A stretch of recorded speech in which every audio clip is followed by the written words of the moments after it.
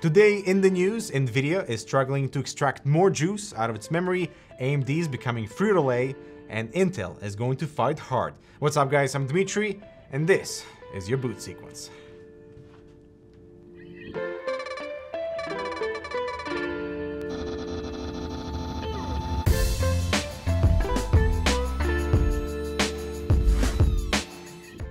Let's get started with some GPU news. And today we got a bunch of stuff from the Triforce of graphics companies, Intel, Nvidia, and AMD. Starting with the green team, we have an April Fool's joke turned into a leak. Copite7Kimmy over on Twitter had an April Fool's tweet that was all about the next generation of Nvidia GPUs.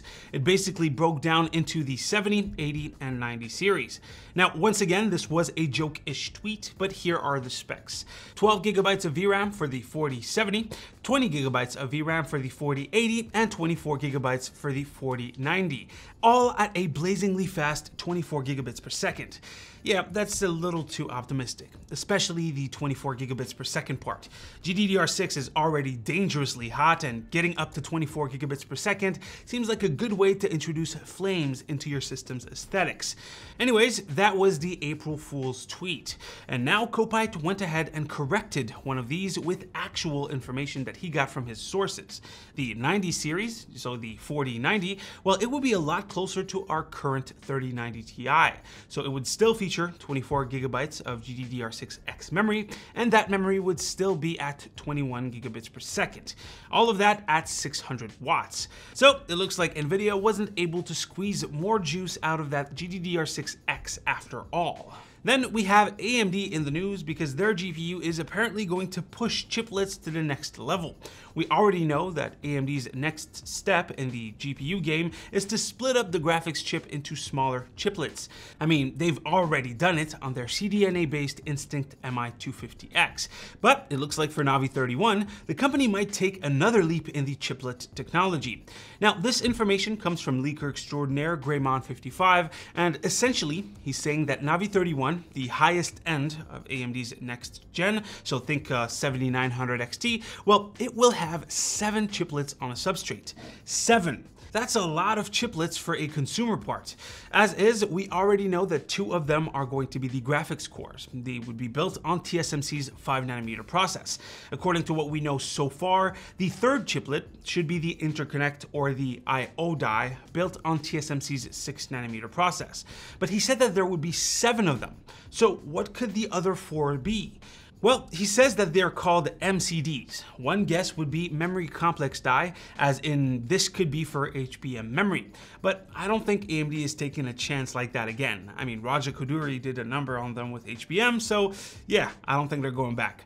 Anyways, another guess is that these 4 chiplets are the infinity cache. Now, to me, this makes the most sense. Clearly, AMD has been tinkering with splitting more and more components when building processors, GPU or CPU, and they've of course managed to isolate cache and stick it on top of a CPU with the 5800X3D.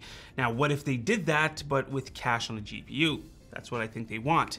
Plus, Greymon says that these 4 dies are 6 nanometers, so the same process as the I/O die. That would make it work perfectly for a stacked setup.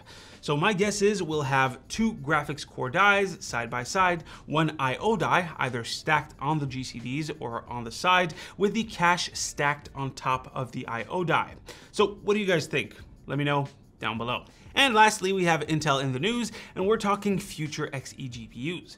Redfire over on Twitter took the information currently available from old and newer leaks and from Intel documentation and made an educated guess at what Battlemage could be. Battlemage, by the way, is the generation of GPUs that is coming after Alchemist in around 2023 or 2024. Anyways, with Intel's tile system, a 2-tile version of Battlemage would have 10,240 vector engines.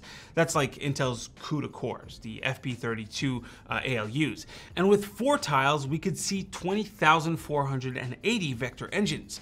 This might seem like an insane amount, but we're looking at 2023/2024 here. AMD and Nvidia will already cross the 15,000 FP32 cores by 2023.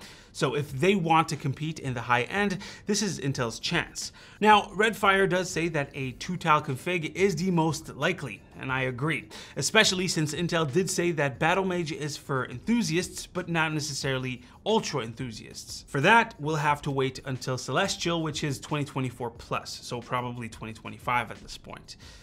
Anyways, guys, that is pretty much it for today's video. Hopefully you've enjoyed it. Drop a like if you liked it, a comment if you want to talk about, I don't know, the Dimitri face at the start of the video.